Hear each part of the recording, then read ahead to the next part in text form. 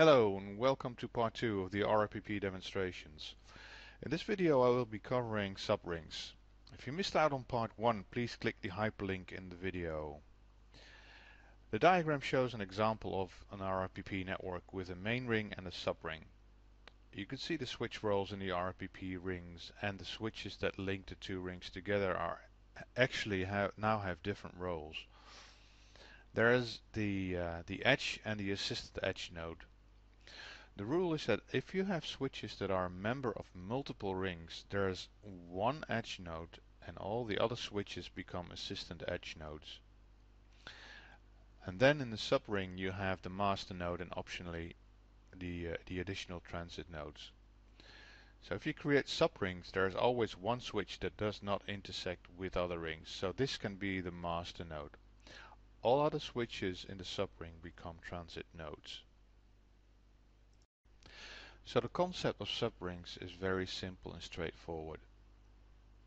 RRPP also has the concept of domains.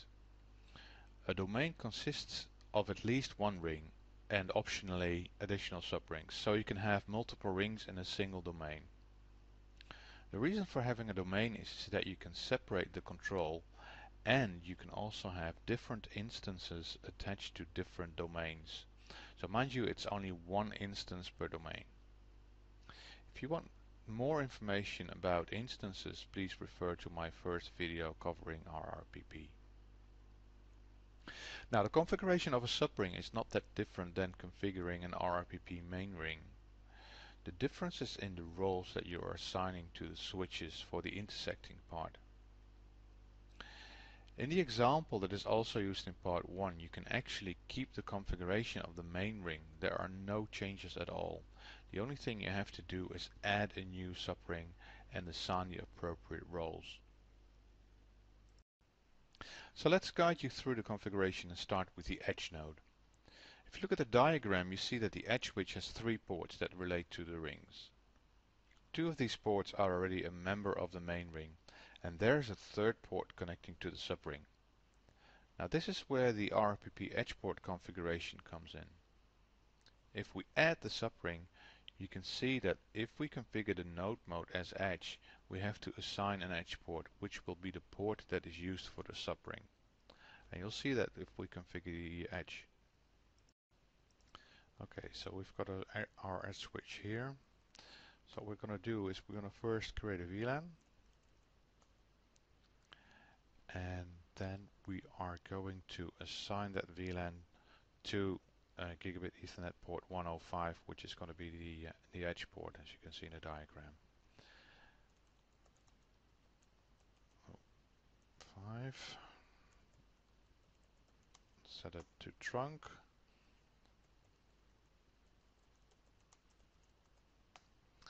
And what we also have to do is we have to disable spanning tree in order for the port to be able to run in RRPP. Okay, now let's go to the RRPP domain. And we'll create a new subring where we set the node node mode to edge. Node mode edge. And now, if I do the question mark, you can see I have to set an edge port, which will be my gig Ethernet 105.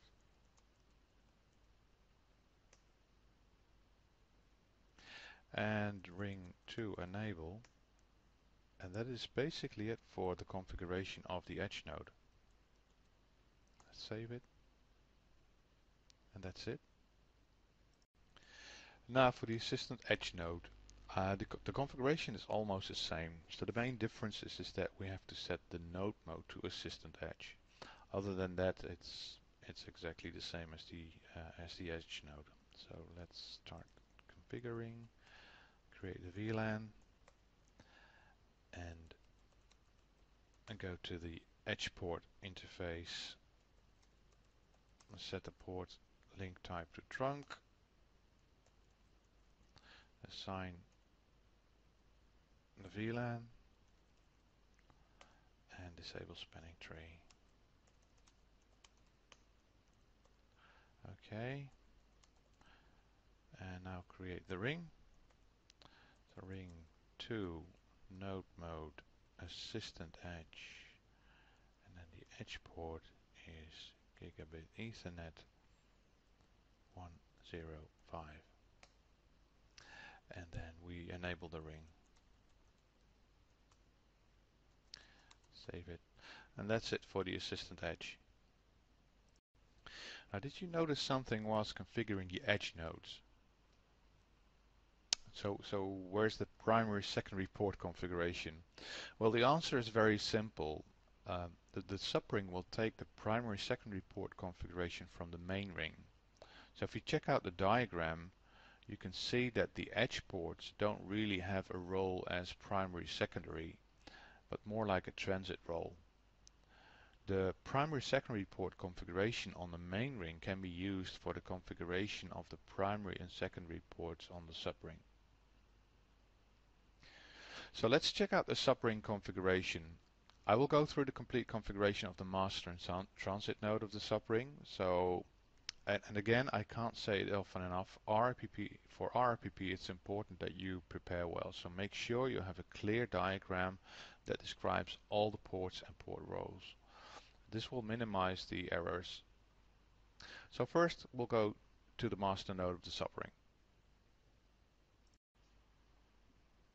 Okay, so the master node of ring 2. So what we're going to do is we are going to create VLAN 10 first, and we will be assigning VLAN 10 to the access port. That's gig interface 1010. It's VLAN 10. And we will be configuring the ring ports now. So interface gig 101, port link type trunk, permit VLAN 10,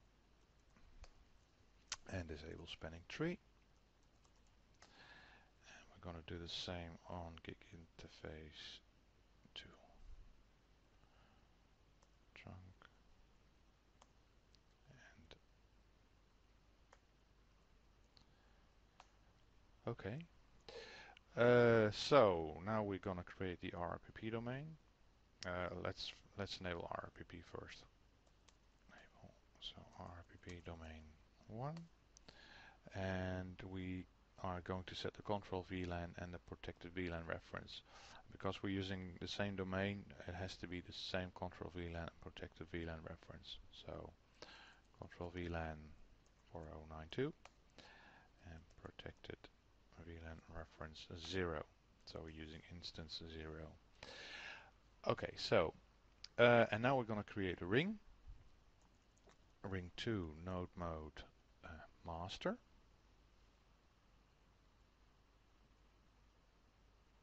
Okay, primary port, you can see that the primary port is gig 101 and the secondary port is gig 102. Now remember, in the first video I talked about the level. So level 0 is the main ring and level 1 is the subring. So for a subring we have to assign value 1 here because we're configuring a subring. And ring 2 enable, and that's it for the master of the subring. And now the transit node of the subring. Again, it's a lot of repetitive tasks here. So we create VLAN 10.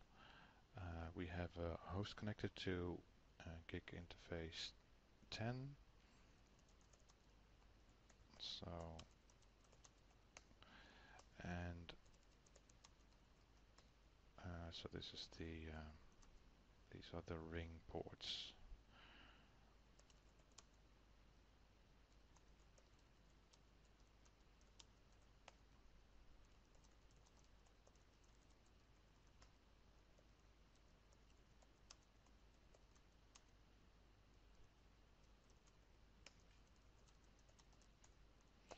Okay, RRPP enable. Let's just enable RRPP globally. Go to the domain, set the control VLAN to 4092 and set the protected reference to 0, and let's create a ring. So this is a transit node, so we have to set the node mode to transit. Node mode transit. Primary port, you can see it on the diagram. Primary port is gig 101, and the secondary port is gig 102. And again, we're dealing with a subring, so we have to set the level to 1. Ring to enable. And that's it for the subring. So the subring should now be up and running. Let's check that by going to the master ring. You can see here you get a log message mastering to ring 2 and domain 1 recovered. So let's do a display RRPP brief.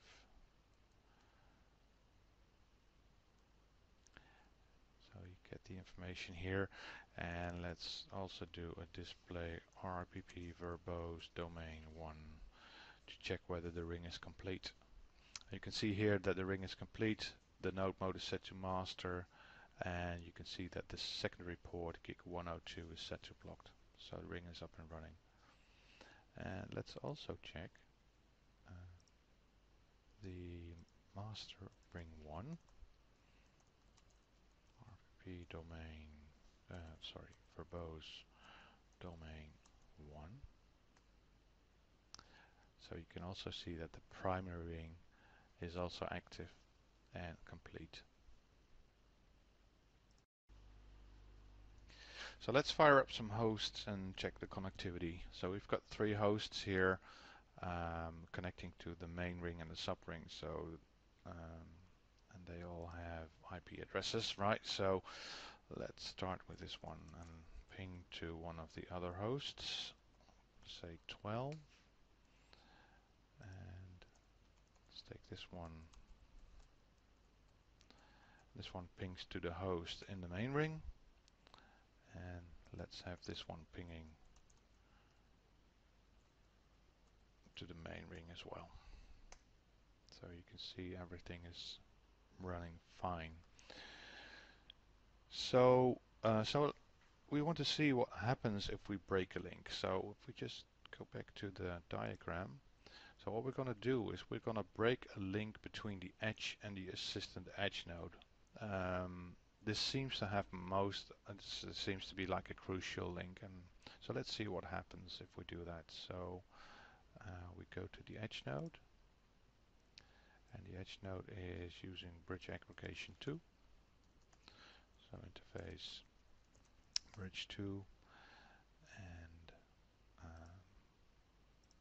let me just quickly fire up those again and do a shut. Okay, you can see there's absolutely no disruption here, but let's check what's happening to the rings. So you can see here that on the master ring 1, so this is my main ring, you can see that the ring has failed. So if I do display RRPP verbose domain 1, you can see that my ring has failed. Let's check the other one on ring 2.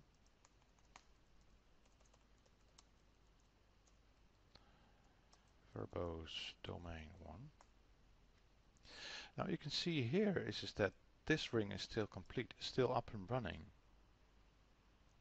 So you would think that this ring would fail as well, but that's not true.